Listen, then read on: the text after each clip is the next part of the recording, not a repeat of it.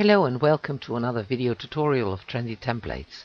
Today we are going to make this gorgeous sparkling gown, which is called Long Model I. I have already unpacked it in my inventory, and here is where you find it. The Long Model I. It has an incredible amount of scripts. You can see it by these little pictures of the scripts. It has a skirt generator. It has the example skirt that I'm wearing, and it has an instruction note card. Let's have a look at that instruction note card, please. It says watch the video. Well, that's what you're doing. Now let's have a look at step 1. Check what you need in your inventory. A skirt generator plus 5 panel maker scripts and 5 bonuses. Well, let's have a look. Here is the skirt generator. That is the little star up front, and then these are the scripts. It is script 1 and 1 for the bonus, 2, 2 for the bonus, 3 and 3 for the bonus, 4, and here is 4, the second one, and 5 and 5 for the bonus. So yes, everything is in.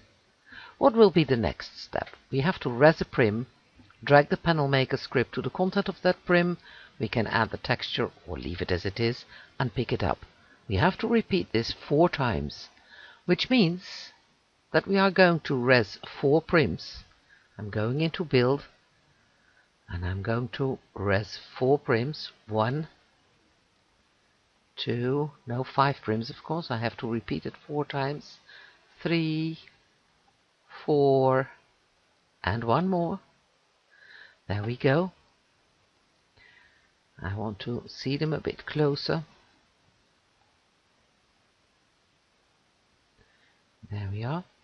And I'm going into edit mode. I'm going to the content.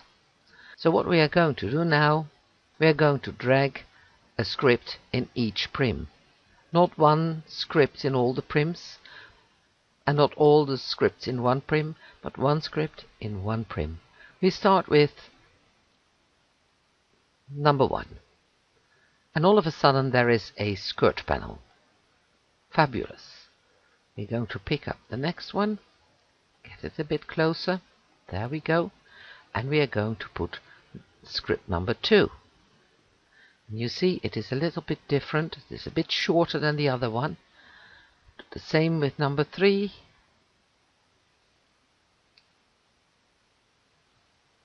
Perfect. Another one a bit shorter.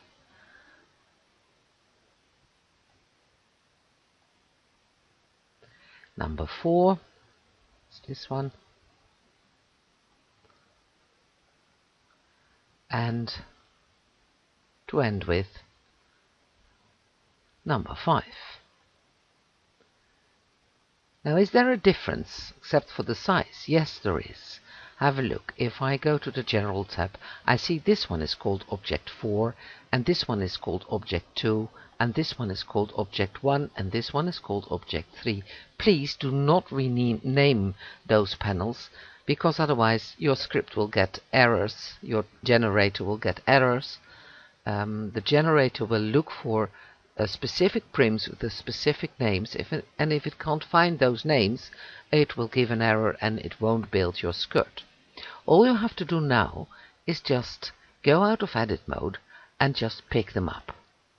1, 2, 3, 4, and number 5. And you will find them in your recent items under objects. Here they are, all 5. Let's have a look at the note card. What was the next step? We will have to res a generator. We have to hit the go button, give permissions, add the 5 objects we made in the post stand, close the screen, and start making the skirt. Okay, let's go. We check the generator. We res the generator. Now let's have a better look at the top. Okay, what we see here is a console with a couple of buttons. And if you hit the go button, a post stand will be resed, which is the actual generator. So if we click go, there we go, the post stand is being resed.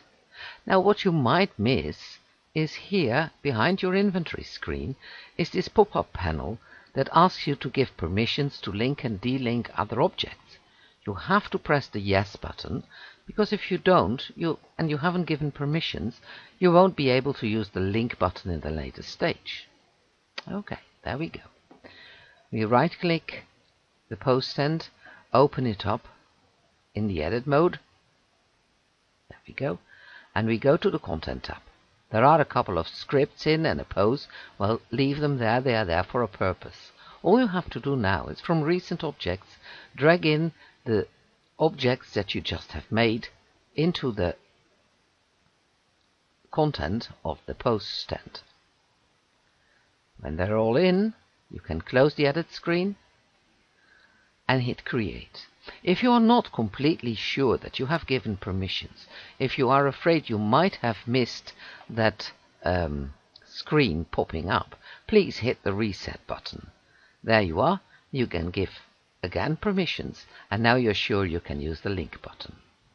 You can stand, if you like, on the post stand, but you don't have to. I will detach the skirt that I'm wearing, because then it is more fun to have a look at. And I will create the create button. And you see that there are panels being raised. They are not at all looking like the skirt that you were thinking it was going to be. It is all more or less normal. All the panels have raised, and now we click the link button. And you see here comes panel 1 linked, panel 2 linked, panel 3 linked. And it's going to be a lot of panels that have to be linked, and all you have to do is wait until it is finished. When it is all done, you will be kicked off the post stand, but you have seen that the panels have been moving around, and they look different now from what they were first. They have been moving in their correct place. Let me go and stand again on the post stand to show you. Pose. Here you see some panels have gotten shorter, other panels have moved in place. That happens after the linking and not before. Now this is nice because you can see it, but if I stand up, you saw I'm not wearing it. So now how to wear it? We start by taking this in the inventory. We go into the inventory, and here it is. Under objects is your new skirt that has your name in the properties. See, I am the creator of it. What I'm going to do now first is go back to my example skirt, and I'm going to wear the example skirt. I right click, I go into edit mode, and in edit mode I go to the object tab, and here I'm going to copy the rotation and copy the position. Well, the rotation is not this interesting because it is all 0, 0, 0, but maybe for a ruffle it has some features here. So I make a habit of always copying the rotation and copying the position. Okay? I can detach this.